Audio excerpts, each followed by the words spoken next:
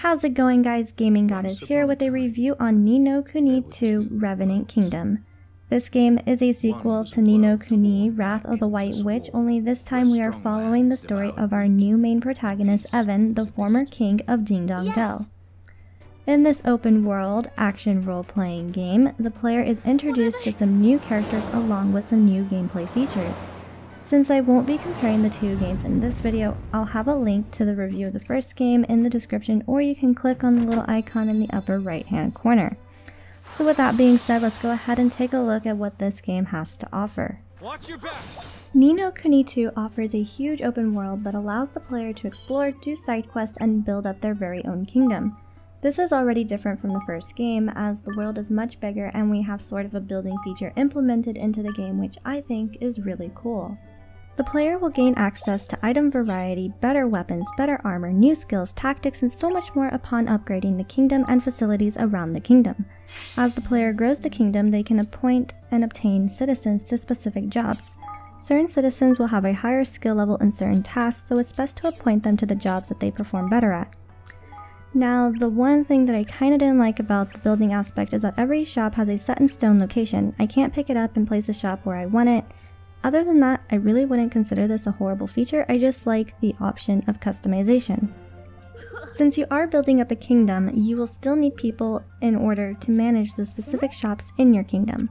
Like I mentioned previously, certain citizens will be fit for specific jobs, and in order to obtain these citizens, the player can take on side quests by talking to the characters marked with a little star in the different towns. The player can also take on specific tasks that act as side quests, but instead of accepting them from the citizens, these tasks are accepted by the Swift Solution shop.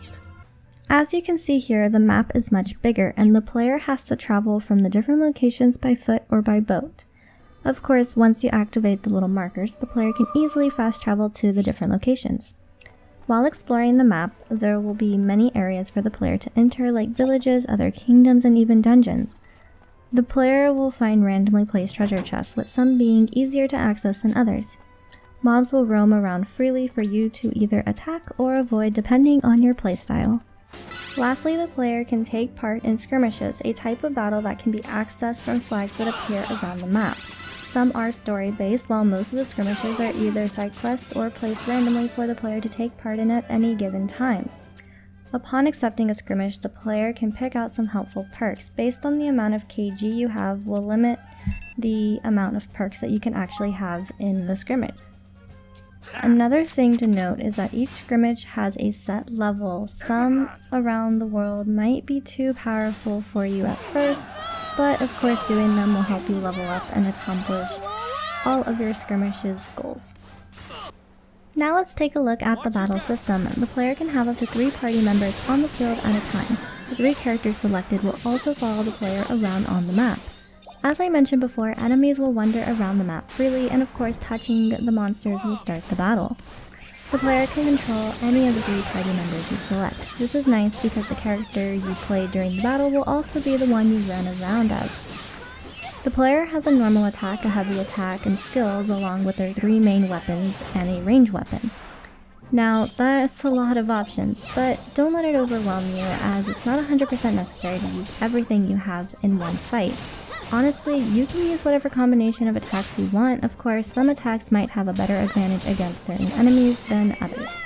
Once the battle is finished, then the enemies drop items, money, and experience points. Characters will level up as you partake in battles. As far as I know, it seems like the experience points are evenly distributed amongst the party members. Next up, we have the game's graphics and audio. No Kuni II Revenant Kingdom is of course in the same Studio Ghibli art style as the first game. Now we do have the normal 3D character models, a chibi style character model, and of course some animated cutscenes.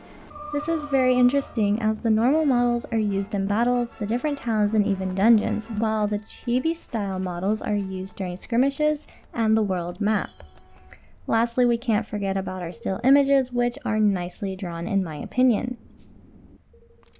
As for the game's audio, the game features a nice soundtrack and voice acting. The game itself isn't fully voiced, but the bits that are sound really good in my opinion.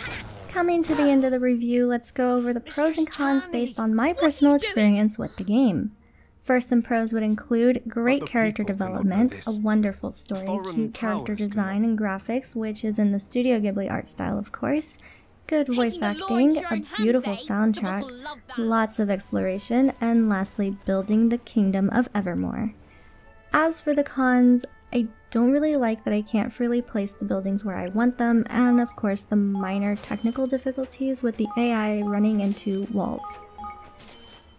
No Kuni II Revenant Kingdom gives the player a great story of a boy who lost his father and needs to find allies and friends to help him along the way to fight against the evils in the world while building a kingdom of his own. As the player, we get to explore so much more of the world that was introduced to us in the first game of the series, and honestly, it's breathtaking.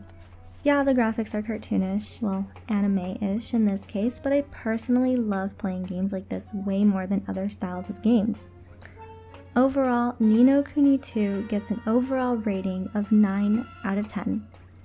It's definitely a good game if you're looking for something with a cute art style that isn't too hard to learn with lots of exploring and side quests, then I would definitely say it's worth putting the time into it. This game isn't super challenging or anything like that, it's actually rather chill, which is a plus for those stressful days. If you like this video, go ahead and leave a like. Don't forget to subscribe and follow me on social media. All of my links are in the description below. This has been a Gaming Goddess review, and remember to keep on gaming.